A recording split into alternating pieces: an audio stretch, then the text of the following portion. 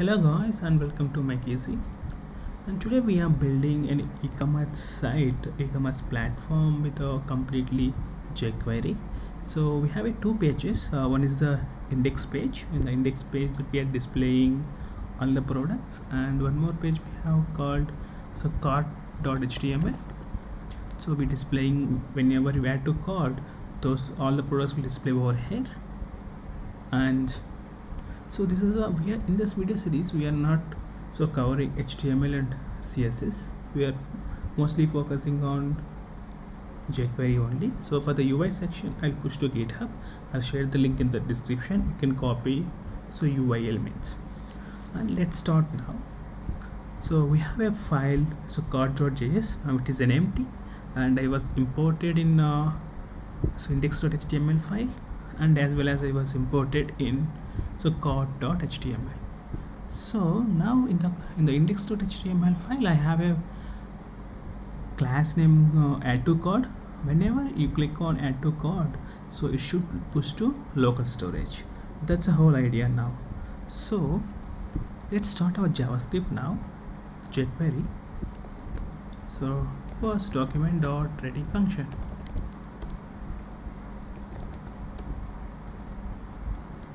So after that, we have a class called add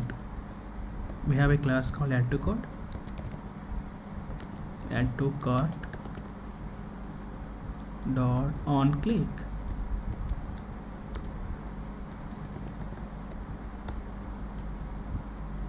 So once you want on click, we are taking an ID of it. So ID text. So we are grabbing the ID, so like this dot attribute ID. So with ID we're gonna be finding product now. So I'm just giving a variable name that. So here, so we grabbing an ID, so that way hash plus ID text and plus product. So why I was took like this? So first I was taking an attribute ID, so means I was taking, so I was taking first. Okay, after that I was grabbing this ID, first product, right? So first already is there, and first means coming from ID text underscore product, and this is ID, right? So that's why hash. So once you've done that, I'm gonna be adding a function now. So add to cart function, so I'm passing that. So now I'm going to create a function name add to cart, and this is an item, giving a item attribute that we're passing. And here now in this add to cart function, we are pushed our products to local storage. Let's start. So I'm going to defining an object, so item object, so empty now. So now I'm finding the name, so item dot find. So I give in a class, so class title, and I'm taking the text, and also I'm doing trim. So if any space is there, it will remove. After that, I'm pushing price to item object. Okay, this is not item object. So I'm pushing price to item object now. So item dot find. So I give a class called price, and dot text same, and trim. Okay, so after that I'm also defining a quantity. So defaultly the quantity is 1, right? I'm just giving one quantity. So after that, so now we're defining a local storage. So local storage dot get item. So first we're checking the local storage is there or not. Okay, so I'm passing a key called MakeEasy for local storage, and if it is undefined, and if it is undefined, so we are going to be setting a local storage now. So local storage set item with a make easy. That's it. So now we have, I'm declaring one more variable called cart. It's an empty object. So now first I'm fetching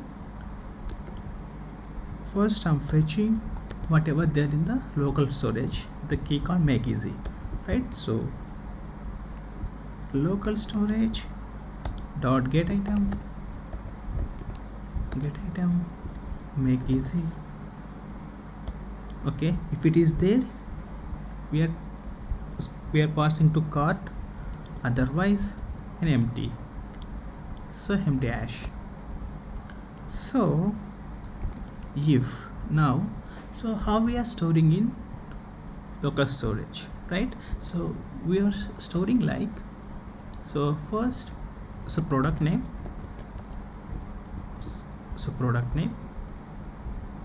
and it having one more hash inside, so it having a price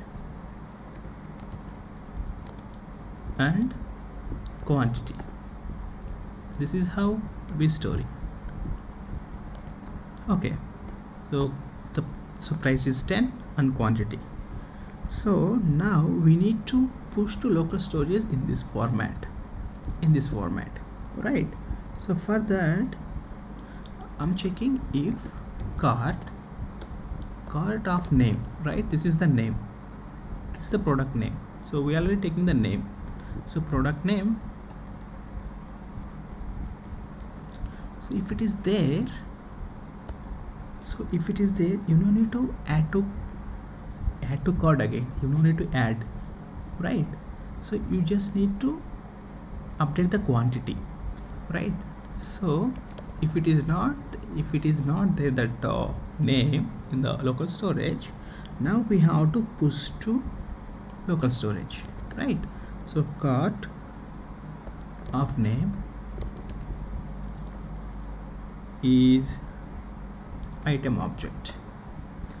So now local storage dot set item with a make easy is the key, is the make easy, and JSON dot stringify our cart.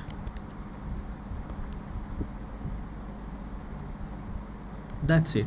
So now we are not doing a code for updating a cart.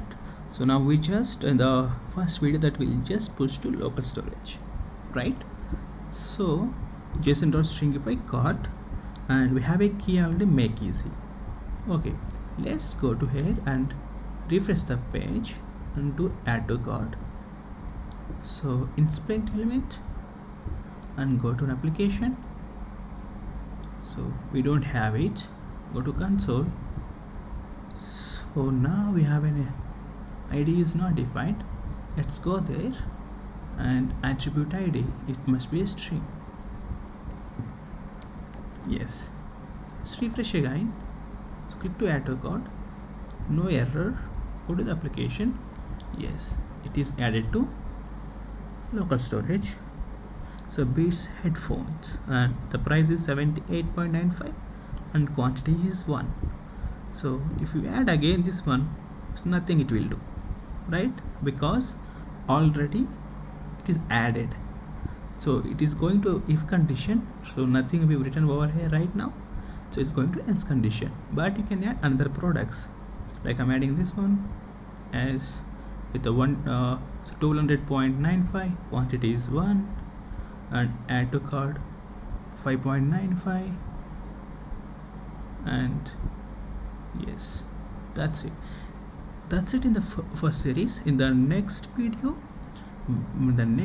that we are covering if condition. So if already added to a cart, we are update the quantity, so we update the quantity 1 every time. Thank you guys, and thanks for watching. Hope you like the video. Please subscribe to Make Easy. Thank you.